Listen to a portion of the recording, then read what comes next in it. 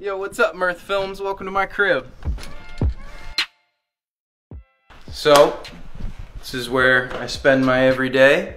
We got a bunch of artwork all throughout the house. The whole house was a church, custom built into a house. They had to pull all the floors out because they were angled like an amphitheater and do their best to make them flat. This is where we store all of our bikes and longboards, snowboards. Play foosball up in here. Got the PBR board. One of like 600, I think. It's a PBR GNU collab. Won it in a raffle from a PBR girl. So would you say it's worth more than 30 rack of PBR? It's worth a definite more than a 30 rack of PBR. I don't really drink PBR because I like beer, so. This is probably my favorite mural in the house. It's kind of like a canalway in Venice with the peacock in the front and just all the texture to it, how all the marble and the pillars look so real and just right there. Was that something that was here when you moved in? Yeah, the owner of the house that created and made it what it is today, he did just about all the artwork in the house that you're going to see. So almost all the furniture, all the paintings. Some might be his wife, Danielle, who's also a very talented artist. This is all painted also, and this cat actually will sit in front of the glass door out front and meow. And he won't come in. He doesn't want to come in the house. His name's Beardsley. I've almost caught him before. Slippery little one. Pendants. Got that nice Joe Biss piece right there. This was a custom that was made for me by David Wells. Very talented kid that was buying some stones from me. I ended up just giving them to him for the piece. And then this is the yoga studio. So this was a fully functioning yoga studio for 20 years, and we kind of turned it into an art space. So I'll take old designer bags and I'll cut them up, make other things out of them. You know, phone cases, wallets, other shit like that no one can really afford. Yeah, we just got the heat printer set up going on over here.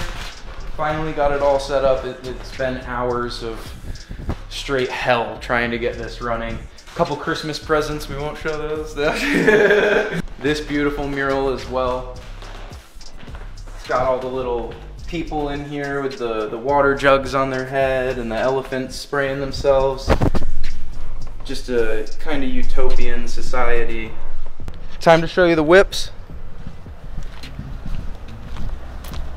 We got the 2018 Go Tracks. This thing will do 65 miles an hour. It's about 1,500 horsepower to the rear wheel only. 2019 Camry Stone Stash Edition.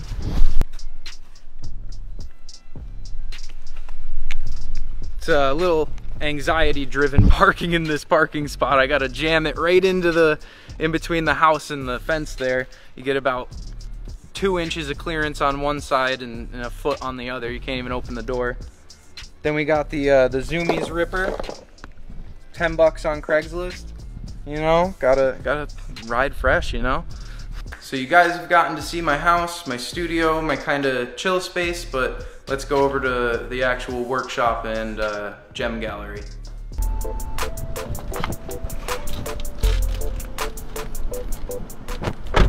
So time to check out the gallery and the workspace.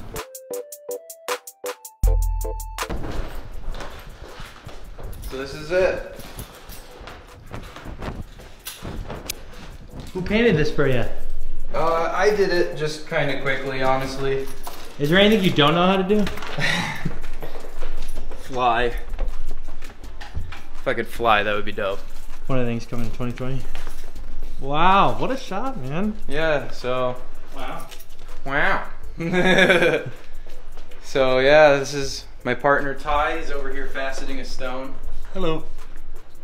Actually, I'm currently messing around with glue that doesn't like.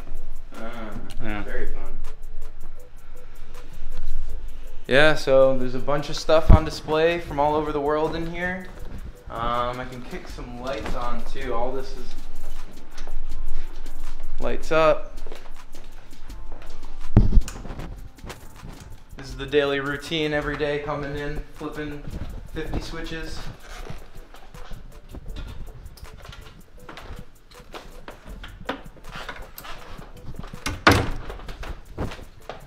Full blacklight case.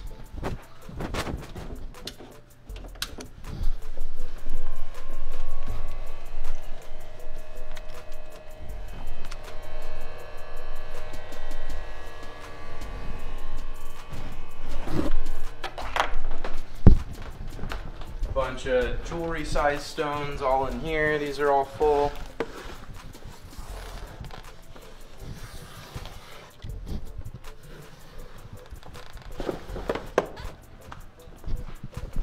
Some cool stuff on display in these. They all light up as well.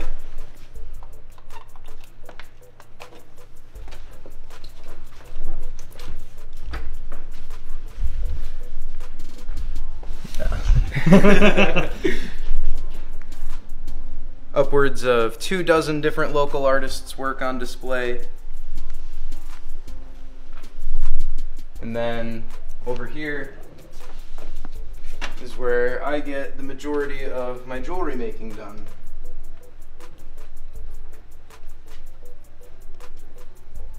A couple things in the works, collabs with people, a couple Christmas orders that I gotta finish as well, and then the whole gem lapidary section where we do gemstone faceting as well as cabochons. I tend to stick to opals. They're my favorite thing to cut. My birthstone, favorite stone. And this is where I get all that done. Cool. So try to display a bunch of artists' work as much as possible. This is a little one that I did. And I think some of these drawings are really what influenced my jewelry design. Some of the shapes of the buildings and the drawings I do resemble the pendants and the rings that I make a lot.